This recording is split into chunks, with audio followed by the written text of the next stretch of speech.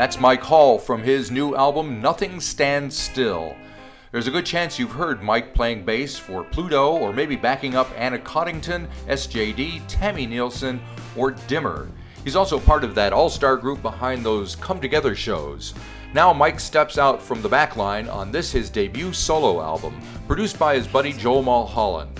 We found Mike at home in Auckland and asked him how it feels to be a frontman. I can't hold it together much longer. I haven't had time to really think about that, actually. It's felt good. You know, I did a project a few years ago that you were across, the Night Choir project, which was like sort of a hybrid version of this, where I had a bunch of songs that I'd written and I went to my trusted friends and we wrote them together under a band name, and it wasn't a solo project. I think the seed of that idea was that it might have been a solo project at some point, but it's just definitely turned into like a band. So the cool thing about this one is that it's just from the get-go been about, what do I want to do? And so the feeling when I released it was like, I was actually quite elated that we sort of had done this thing under sort of zero pressure with quite low ambition, and yet had quite high outcome. And then when people started saying they liked the record, I got to admit I was more chuffed than what I thought I'd be, because the whole thing was done with the whole thing was like, I'm just going to make music that I want to make from a bunch of songs that I've got sitting around here. Yeah, and those bunches of songs, according to the story, the backstory, were songs that somehow you thought you had lost. Is that what's going on there? Yeah. So I had this. So I'm not that technically minded, right? So this is. So I still use this particular. I have one of those in my drawer somewhere. Yeah, I mean, I don't know if it's because of that. Maybe that's the thing. You can put it in a drawer and it's got this orange covering, and you're like, oh, that's going to be okay. Yeah. Anyway, so the story is true. Yeah. So the story is that the story of which is my life moment, is that I sort of write songs a little bit like for fun. So, and I teach my family the same, that I think that writing music is as accessible as playing a guitar or a ukulele or a piano or whatever. So I think it's important to just write music for me because I enjoy it like somebody that enjoys PlayStation. And I would often record those onto voice memos on my phone, or more frequently onto Pro Tools as a sketch. And it just so happened that over a sort of 7 or 8 year period, my last one of these, a friend of mine was like, oh, you're not backing up in the cloud. This is a few years back. And I said, no, I'm not using that yet. Yeah, you must get a backup. So I took this with me to PB Tech, a local tech shop. And I was like, I need this input guy. Oh, yeah. And they were like, yeah, sure, here's one. And then I came home and as when I got home, I got a call from one of my kids saying, hey, Dad, I need help. So I never leave stuff in my car because I'm a musician, right? I've always got guitars. Yep. But it just so happened that I'd put them in my glove box, and I came in, I locked my car, and then I helped my daughter out. And then an hour and a half later, went to get them, and they were both taken. And, man. Yeah. And it was, it was even just thinking about it now, it was a serious. That's horrible. Yeah, it was serious loss. It reminded me of, so I played with Steve Abel for a long time, and he had a particular recording session go missing at one point in the ether when it was somebody thought they'd sent it and then they deleted it from their end. Yep. And he told me about that kind of feeling of loss, and it was real. So I'm sure. So from that step, I just tried to remember as many as I could over the next 2 or 3 weeks, and cool in a cool technology and capability kind of world. Yeah, I had actually accidentally saved 4 songs in the wrong place, and they were on my computer. Nice one. A happy and then accident. I went back. Yeah, and I went back into old voice memos. Yeah, there were about 70 sketches, I guess. A lot of them unfinished, but they're fun things to do. You know? Sure. Yeah, and so it's turned into this, which the vinyl is great. It's fantastic, and thanks, man. Yeah. So what on the album? Are there any of those songs that you just talked about that are on the record? Which ones? Yeah, kind of there are. I would say of the songs, probably when we recorded, there's 9 songs on the record. I think 6 or maybe 7 of them are from that lost kind of world. Right. There's one song that I had a sketch for. I luckily found an old voice memo, and I didn't realize how old it was. I'd written this song in about late 2013, early 2014. It's a song called Goodwill on the record. Hey, why did you have to leave town? The sun is out. Why did you have to leave town?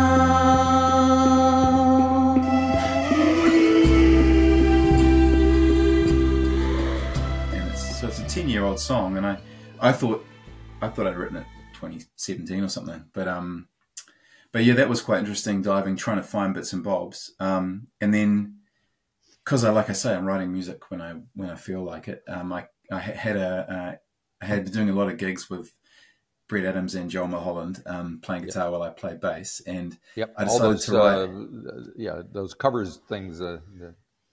Yeah. So we do. Well, in a cool kind of I don't know, turn of fortune. I've played with both of those guys for the last, I suppose, 15 years in various bands. And in fact, Brett Adams is a massive inspiration, as is Joel. Brett put his solo record out 2 years ago, which I think is a masterpiece, Black Clouds in Stereo album.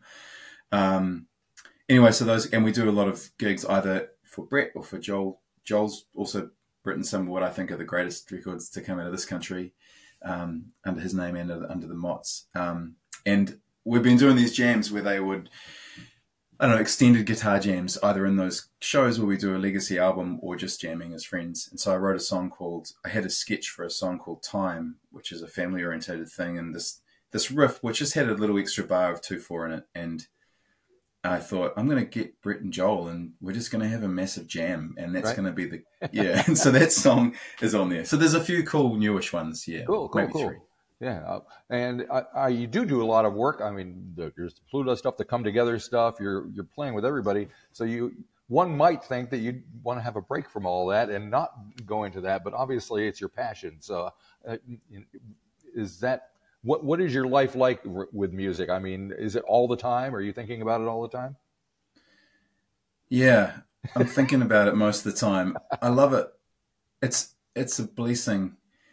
And it's a curse. I know it's a cliche, but I think once you get the bug and it's sort of like it gets inside you like a fungus that grows and you can never quite cut it out. And there are times when, it's financially difficult or it's, or it might be, your ambition exceeds the output or whatever. And you want to maybe stop a little bit, but, and I've tried sometimes and I can't. What do my days look like? I mean, so 5 years ago, I decided to tour a lot less. I had my, we're raising our oldest granddaughter, and it was a turning point. Did you say granddaughter? Yeah. So, oh my God. Yeah, one of my daughters had a baby when she was a teenager. She's had more since then. And so we took the first one. Good on you. And I decided to tour a bit less. So I took a job at our performing rights organization, APRA.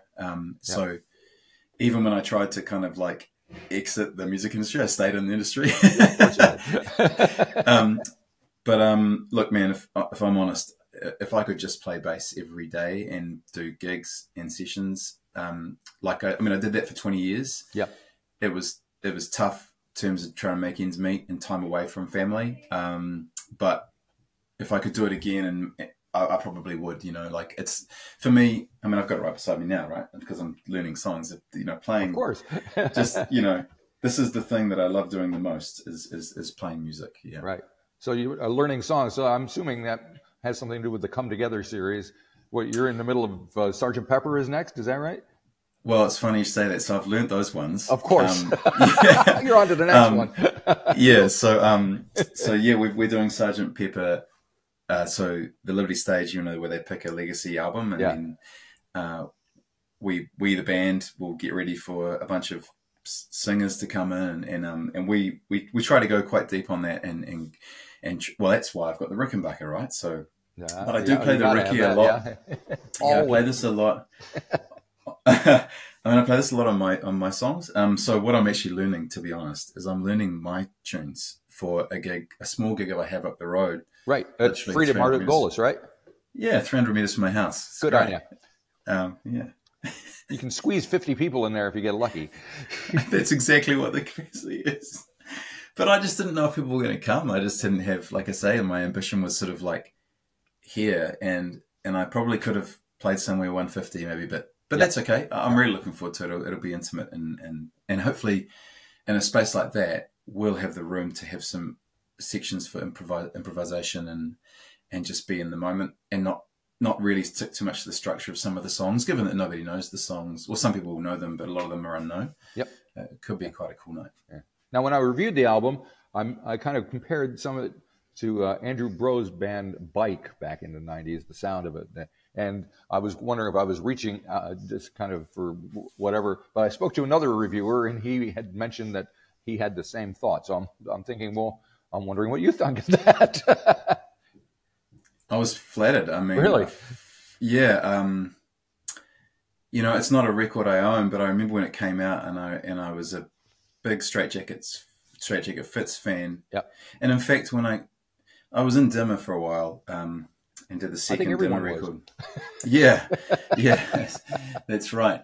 Shane was trying to keep that wheel turning. But when I first met Shane, I don't want to say I was starstruck, but I just had this huge respect because for me as a teenager, a lot of that music was quite pivotal from a local sense. So the Straight Jacket Fits, the Chills, the Clean, and then some other local bands as well, mixed with the world of punk rock, gave me a feeling that it was obtainable and it was possible for people like me to consider playing music and doing it well and properly. And also starting, when I saw the Ramones, it was like, okay, well, I don't need a lot of chords to be able to write a cool song. Yep. And have people appreciate that. So, and it's the same. And with Straight Jacket Fits, there was a sophistication, and with Bruff and with Bike as well, a sophistication around that sort of note choices in pop music. How you can actually write a melodic, pop-infused track that still has, it hasn't really got the shiny edges, but it's got the shiny melody. It can still be. It can still have some sort of identifiable New Zealandness about it, or some real coolness about it. That sounds like it's the same as some exactly of those. right. It's interesting because I just interviewed a band called the Softies, who were around in the 90s, and they just got their first album now out in like 30 years or something. Another one of those things. And they're American duo, female duo, and I'm listening to that. I'm going, they had to have listened to some of that stuff. And sure enough, when I'm talking to them, and they were like devastated that Martin Phillips had just passed away and how much that sound affected them over there. So it's really amazing how that spreads throughout and stays with people. So what you're doing it matters, Yeah, that's cool to hear that, isn't it? When we hear that kind of influence. And I think it was also when we had a New Zealand without the internet, and it was hard to get records here. Yeah. And you'd hear stories or see reviews in like NME, or hear stories of the Clean doing well on college radio, or the Chills touring the States. It was like this sort of like next level when you're like, wow, this is meaningful. And I think that, there was a time in New Zealand, the flying that for me, the Clean Boodle was like, that album was, I was the young man that came out, and I wasn't even 10, and I discovered it at like 14. And I just thought it was, it was like this cool thing. I discovered at the same time that I discovered Husker Du and the Clash, right? Right. I just talked to Bob Mould the other day. Oh, amazing. So yeah, it is quite cool that stuff went further. We were ordering records from overseas of artists that maybe they felt the same way. I mean, I had a really cool experience. 2010, I went to New York to see a friend of mine, and I met the singer from Gorilla Biscuits, Siv, and the 80s hardcore band that I just loved, right? And I sat, and he actually gave me a tattoo, and he's a tattooist, and punished him for like an hour. So like, did you know that we listened to your music and it was so pivotal for us, and this is what we did. And even him, he then toured here a few years later, they kind of got back together. Yeah. But he was also similarly like, we didn't really have any idea that Yep. people in New Zealand would be listening to our music, and Yep. it was quite cool. You know, like it was the same kind of thing the other way around. Yep. Yep. Yeah, it was really awesome. Yeah, I just watched the film Head South, which is about the Christchurch scene in like 79, 80. And, you know, it's based on true stories, of course. And it's, you know, there's a great scene in there where the kid, he's like 16, he wants to learn how to play bass. And he goes to his record store. The guy behind the counter is a couple of years older, knows everything. And he's got imports. And he's like he's selling him a Public Image Limited, the first single, and he's the Buzzcocks and all this stuff and telling him all about it. And he's just like soaking it all up, you know. And sure enough, I mean, I was doing the same thing at the same time back in in 79, you know. So it's a universal thing that happens to people who suddenly get connected with this music. And I think the punk thing, like you say, it really helped. It made you feel like anybody could do it. Yeah. I mean, there's something wonderful about being able to listen to whatever you want to listen to now, right? And I don't ever want to be like that. We can all look back and roll with rose-tinted glasses, I suppose. But at the same time, there was that record store culture where we'd be like, okay, well, it's Saturday, so I go to the record store and I go to Crossbass Records. Yep. I see those guys. I listen to a 7-inch that I can't afford, and then there's only one of it. Or I go to Groovy and and I choose my 2 records that I'm going to buy. Yep. And then I go to my friend's house and he has 2 different ones. And we've got a package arriving Wednesday from Revelation Records with the latest release from such and such.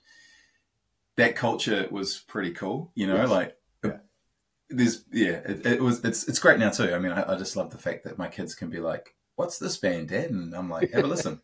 You know? Excellent. That's fantastic. Yeah. And of course, the solution to that is once you get old enough to get a job, you get a job at the record shop, so you get a discount on all the records. You spend your entire salary on records. Yeah, we've all had friends like that. Was that you? Was it? Yeah. Yeah, right. But yes. So with I'm interested with doing the come together thing. I mean, one minute you're in U2, the next minute you're in Led Zeppelin, then you're in the Beatles, pretty much, and you guys really pull it off. So as the bass player in all this, I mean, what does that do to your head? Do you have to like rethink kind of how to play and what you're playing and who you're playing with? Yeah. I mean, that's another great question. Like that's the attraction to it what you've just talked about is the attraction to it. So to go from being in the kind of Adam Clayton world to then being into Paul McCartney, I mean, I suppose first of all, the kind of preface to all this is that I didn't grow up playing covers. You know, I started as a young guy playing saxophone, and although the covers we play would be jazz standards and all that kind of stuff. So then going into this punk rock land, I was almost probably a bit anti that kind of stuff, right? Of course. So yeah. I'm not going to. That was the whole point. Although the Ramones did some decent covers, but they were all obscure things from the 60s. Yeah, well, and in your punk rock band, you know, we used to play What Do I Get? And, you know, or we'd play These Boots Are Made for Walking or something like that. Oh, but we'd never go my band did that too. Yeah, what a tune. Hey, if you're a bass player, I mean, that's the one, right? And then I suppose anyway, so this kind of opportunity came around in almost 10 years ago where Garth Hudson came to New Zealand and and Simon put a thing together. I remember that, yeah, the 40th anniversary of The Last Waltz. And it was a massive challenge. Yeah. I mean, playing with Garth Hudson from the band is like the ultimate, right? I mean, even now I just... So when this Legacy thing came up and I was doing these albums and with my friend Joel as the musical director, I suppose we bought in because of the people and because of the music. And we were like, hey, this would be cool. And there have been times where we've steered away from the originals quite a lot and other times where we've adhered to it. But for me, it's got easier to learn songs over time a little bit. I've got a way that my brain seems to absorb certain motifs. I focus on what's important and what's not. And in my own opinion, I discuss it with Joel and we kind of work out a way through. And then to be fair, what happens is that you might be playing an artist that you really don't like maybe, or you like the U2 thing was challenging. I was never really a U2 fan, right? So, so opening that door and opening the U2 door up and going, here's some U2 Zooropa. And I mean, I knew some of the earlier stuff that was in that sort of almost sort of New Ordery, Joy Division-y sounding world. But yeah, once I learned it, I loved it. I was like, oh, this is quite cool, you know, like, so if you go in with an open mind, and for me, the first thing I'm trying to think of is what is the imprint, what is the impact of the bass? Because I'm a bass player. It's like, what's the kind of primary role here in these songs. Generally, it's always about foundation, but obviously there's different ways to orchestrate or different melodic impact. Yep. So when we did Led Zeppelin 4, for example, after the U2 one, which is a big change, Yes. it was, for the Led Zeppelin stuff, it was about going into lots of live recordings and trying to really get inside the workings of John Paul's playing as a live performer. Yeah. Whereas Paul McCartney is about the specific note choices at specific moments. And although there is a bit of that in the John Paul Jones world, you know, it was more for me about watching a whole bunch of stuff and then picking my favorite pieces or my favorite, the attitude in those live performances. So it's a luxury, man. And then to play them in front of like sold out audiences, to play these songs in front of sold out audiences with all my friends. Yep. It's quite surreal, you know? Yeah. And they're really supportive of projects like this. Like they've been hugely supportive of this record. So Yeah, really well, you pretty much got the band on the right. Joel's here and Brett's here and Alex, so that's very cool. And I got to say, I've watched a lot of the Come Together shows, and I really felt that when the U2 one came, which they're not my favorite band either, but I don't dislike them. But as a band, you guys really gelled as a band on that one, and then the Led Zeppelin one was just out there. I mean, you nailed it. I saw Led Zeppelin post John Bonham, and they were terrible. Jimmy Page was drunk, you know, blah, blah. But you guys were better. Maybe we feel more weight than those guys do, you know, like, because they're like, oh, it's our music. And we're like, we have to give reverence to this incredible collection of tunes. Thank you. That's really kind. I mean, we work really hard on it, and like, we do a lot of practice in our own time, and then we get together for 3 rehearsals, and then we play the shows. And right. I think there is something, and this is why these guys are on the record, and why we've done, like I say, I mean, I've done a number of records with Joel, a number of records with Brett. I think after time, Alistair and I talked about this. There's like the relationships are as important as the trust and the relationship is as important as playing the right notes. Yep.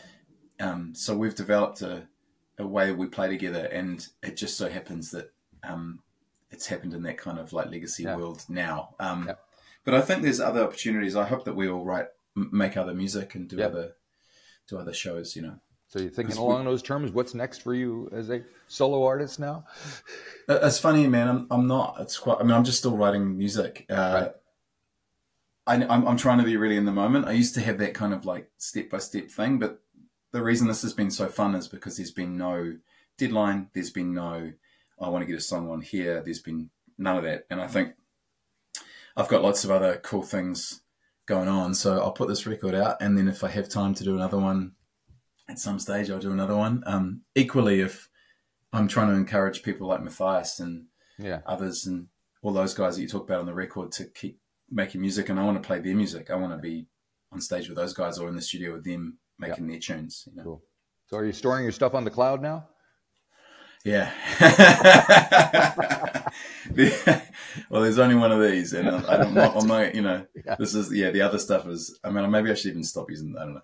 But, in several places is best because you can't count on anything. I mean, that's why I pressed the vinyl too, right? It's like, man, it was quite a lesson. Like I'm in a place of like, I'm smiling now thinking about it. Right. But there are still honestly I remembered about maybe half of the kind of sketch. And I say the sketches, right? So some of them might just be a guitar with a melody, or actually a lot of them had lyrics, because Sean Donnelly, SJD Sean, because I play in the SJD band, he told me about this writing exercise a few years back, like 30 songs in 30 days. Oh yeah. And you just write for the sake to write. And I tried it, and I could never do more than 9 days or 10 days. But he said that one of the most important things is to get some lyrics down and not just have oohs and ahs. And he was like, also don't write the same lyric that you always write. Like pick something that you can see, like a door handle or a fridge or something, and write a lyric. And so a lot of the songs on those sketches actually had lyrics too, which is unusual for me. But I remembered about maybe just over half. So, I mean, it's not going to turn up. But if, even though it was a joke and it was in the publicity, if the hard drive did turn up, I reckon I could fish out another 5 or 6 tunes for sure. What do you think about Troy Kingy doing those 10 albums in 10 genres in 10 years? That's ambitious, isn't it? That's the word. Yeah. So Troy's amazing. I mean, Troy's a friend of mine too, and I filled in for a gig. In fact, I didn't do a great job because I was a little bit. I remember we were a little bit under rehearsed, right? And the wind, a smoke machine blew my charts off the stage because I had to charts and stuff.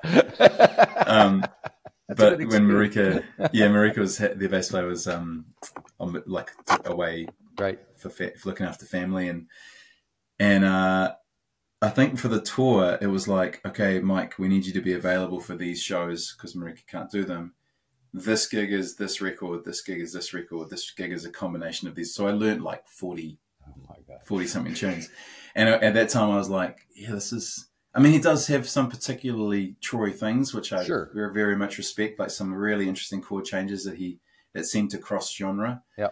But I just respect I really respect the guy because he's kind and he's productive and writes wonderful lyrics as well, and and he's on this mission. I also really appreciate Troy's confidence. Yep. And to do that, to go out and be like, I'm going to give this a crack and just be who he is. Yeah. He's up to number 8, and it's a pretty wild record. So yeah, oh my gosh. I'll wrap up with one bad question. Your favorite bass player of all time and why? Okay. Ooh.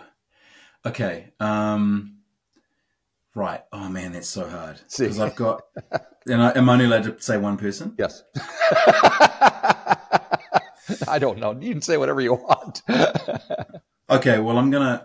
After my recent experience, right now, my favorite bass player is John Paul Jones. Oh, interesting. Yeah, and the reason why is because he is a songwriter. So he's got the melodic, right? But he's got he had a unique approach to playing the instrument to fit the song. He was inventive when he needed to be inventive, and that might have been as much on the rhythm side as it was on the melody side. And he understood the dynamic of 3 instruments in a 4-piece band. So sometimes he might have had to step into that kind of rhythm guitar role. Yep. And he did it with. Yeah, there's an element of humility. There's quite a bit of keyboard stuff too with him. Yeah, and the keyboard stuff. Yeah, but there's elements of humility in his playing, and I think technically, for me, he's just so. I had to work so hard on being better. He's at a sort of level that, I will always continue to aspire to. I mean, there's plenty of others, but at the moment, I'm totally in that zone. And if I sit down and want to. If I want to get better, I'll play a Led Zeppelin tune. And it's interesting because he's kind of the least talked about member of Led Zeppelin, obviously. Everybody else has a larger-than-life image. He's the guy, the quiet guy that nobody talks about, but he's probably the one that's holding everything together, similar to what you probably do as well with all the. Oh, that's kind. So, mate, that's another reason why he's really endearing, right? It's it's exactly it. I think that there's a certain thing about bass players. Paul McCartney might be the exception, but we quite like not being, this is uncomfortable for me to be on the cover of an LP. We quite like being in the team, locking it in with you, providing the foundation, being sober until you finish the gig. We want to be in that zone. I don't know how sober he was, but it's like relatively it's sort sober. And if people don't know who you are, I love it when I get off stage and people are like, "Were you great?" I love it. Great keys. And I'm like, thanks, man. That's great. Yeah, if I've done it and we've got it through, and it doesn't matter if people know who I am or not. I just, in fact, one thing I find very uncomfortable is when we do introductions, often in those come together shows, they go around, they say, and on this is and they get to me and it's Mike Hall. And I'm like, thank you. And I try and I thank, and it's like, but it's just inside. I'm like, people don't need to know my name. I just want to I just want to do this job, Yeah. Well, I'm glad you're doing it. It's excellent. You guys are, everything. I love it all. It's just, especially these days, it's just great to hear this stuff and your stuff as well and everything you're doing. So congratulations and thank you. Thanks, Marty. I appreciate taking the time. And thank you for your support of this album. Hey, it's cool, man. It's no problem. And good luck with the show at Frida. You may need a bigger venue, though, I think. Thanks. Loiter around outside. Thanks, Marty. Thank you. See ya. If you enjoyed this episode of the 13th Floor's Music Talk series, Please be sure to subscribe to the website or to the YouTube channel. Follow us on Facebook or Instagram and wherever you find your podcasts. There's a whole lot more to discover.